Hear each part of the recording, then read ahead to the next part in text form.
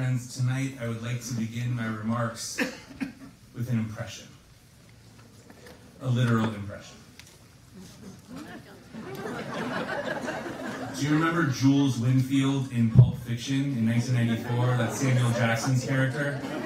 The path of the righteous man is beset on all sides by the iniquities of the selfish and the tyranny of evil men. Blessed is he who in the name of charity and goodwill shepherds the weak through the valley of darkness. For he is truly his brother's keeper and the finder of lost children. And I will strike down upon thee with great vengeance and furious anger those who attempt to poison and destroy my brothers. And you will know my name is the Lord when I lay my vengeance upon thee. Do you remember that scene? Because if not, this is a very strange thing happening.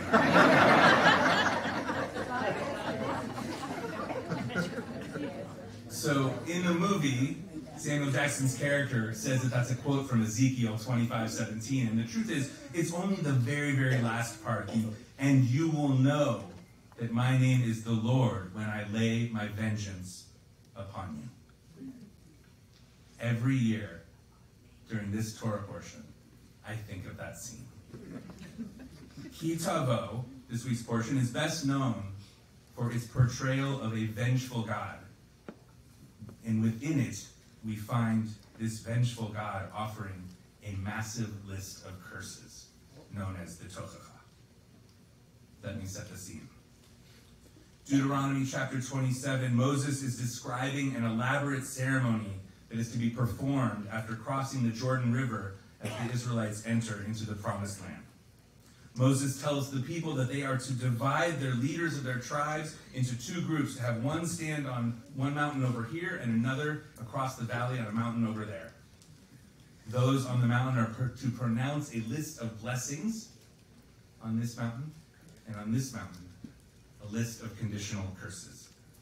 Blessings are to be proclaimed, curses are to be proclaimed, and after each one, the people are to reply, Amen. For those of you that were here 2 weeks ago, think about that. What does it mean to say amen when someone says, you will be cursed? If the people follow the rules, these are some of the blessings.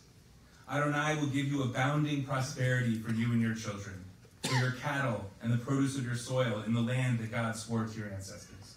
Adonai will open the heavens and provide rain for your land, and will bless all your undertakings. You will be a creditor to many, a debtor to none. But those that don't follow the rules. Cursed be the person who makes an idol and sets it up in secret. Cursed is the person who dishonors their parents, the one who harms the blind, the one who harms the stranger, the orphan, the widow, the one who engages in sexual deviancy, the one who takes a bribe to kill.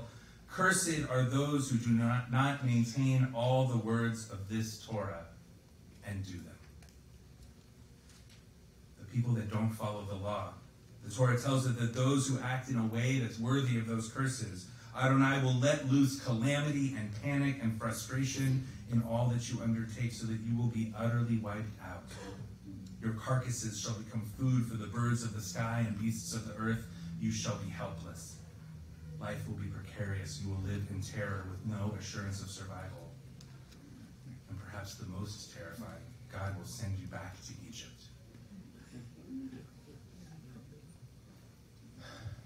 I read this, and all of a sudden, threatening to take away TV from my kids for not behaving is like, team. This section of our Torah is really uncomfortable. In fact, it's so uncomfortable that there's customs to read most of it very quickly and quietly and with no breaks, sort of just to get it over with as fast as possible. It's a particular reading that you don't offer the honor of an aliyah to. Just the person that's reading says the blessings. We don't give it out to anybody. I mean, who would want that? Standing at the Torah and hearing that. So why do we read it year after year if it's so awful? And why do we even have this list? I want to offer a few thoughts that I think are relevant for this moment in our lives and in the Jewish calendar. To begin, 1,000 years ago, approximately, the Rashbam, the grandson of Rashi, our most famous commentator, famously wrote that the common denominator between those curses, the things that people do that could be harmful, they are all things that might be performed baseter, in private, in secret, things that might not get discovered. This threat of curse and punishment is meant to help prevent wrong actions that might happen away from someone else's eyes, with no one to witness, and out of the reach of society's system of justice. The curses aren't pointing to public wrongdoing. Public sins were dealt with by the court system, or at least we would hope. But we all know stories where someone did something in private and got away with it. Something that never made it to the courts. And we all know what happens when it becomes public. We don't have to look too far into our newspapers today to see what happens when the private is exposed. I believe that the Torah is here trying to raise our self-consciousness by calling out secret wrongdoings, making people consider themselves potentially cursed, even if there are no witnesses. Moses is pleading with us to do right, even if no one is watching. Let's consider for a moment. Which would you think more effective? Fear of punishment by the courts, or fear of punishment by God? Which would you fear more? Which do you think the ancient Israelites feared more? And perhaps that's the point, to make us consider this idea, to cause us to reflect on what we think and do in private and how we act and present in public. Which matters more, the public realm, the private realm? Do we allow ourselves to treat one or the other, as more important? Our Torah makes it clear that both matter. Perhaps that the private matters even more. There's a delicate interplay between our insides that are baseter, our secrets, and our outside, which are public. In the outside world, when others are watching, it should be easier to act rightly, right? Yet, the Torah is acknowledging we all have private, hidden moments in our life. Things that we do when no one else is witness. I want us to consider the power held in that, in those secret, private things. They're intense and urgent. Let me show you what I mean. Do you have a secret about yourself that no one else knows? Do you know a secret that someone shared with you that you promised not to tell? What's it like holding that secret? Whether it's good or shameful, we know how potent and powerful just the knowledge of that is. Gosh, Rabbi, this sure is an uplifting sermon. I wrote that. I know.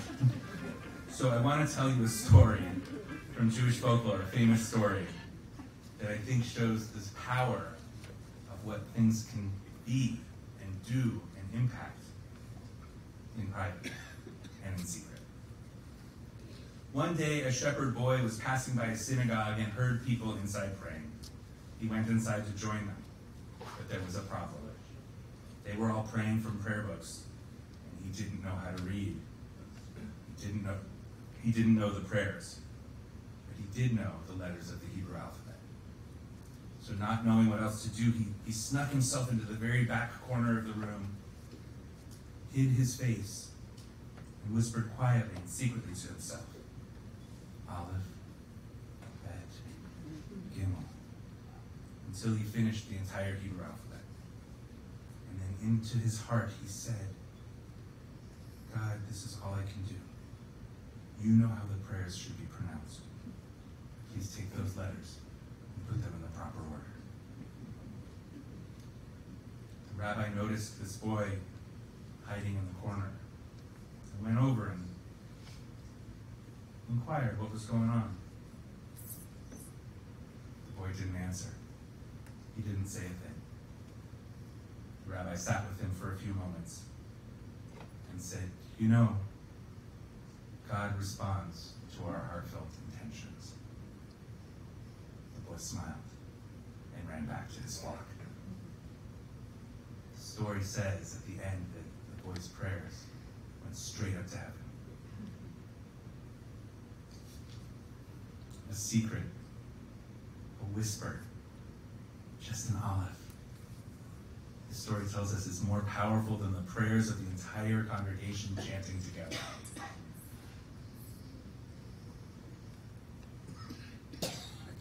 We are in the month of Elul, the month leading up to the high holidays of Rosh Hashanah and Yom Kippur. And this portion sometimes comes during that month. And I learned from it that we should not be afraid of the curses, but that we should be inspired to focus on the private, on the baseter, the secret spaces in our own lives and hearts. In a few weeks, we will confess our sins as a community. We will do so on Rosh Hashanah and Yom Kippur, and that is public, and we should prepare to do so. But what about the private? In this month, we are instructed to do a cheshbon hanefesh, an accounting of our soul. And that also means our secrets and our private lives that no one else witnesses. Things that we can't truly show others. Things that we need to uncover that are hidden. This is the time of year for us to unearth and bare our souls. So why read these curses year after year? And why now, before the holidays? I found an answer in the Talmud that I liked. Rabbi Abaye suggests that we finish the Jewish year as we read these curses to put them behind us, as if to say all of our troubles, those secrets, should be yesterday's news. Let us do the work to begin the new year with a clean slate. How deep will your search be? Your baseter, your private, your secret. What are you willing to tell yourself? What are you willing to tell God? What are you willing to tell Sam Jackson? Shabbat Shalom.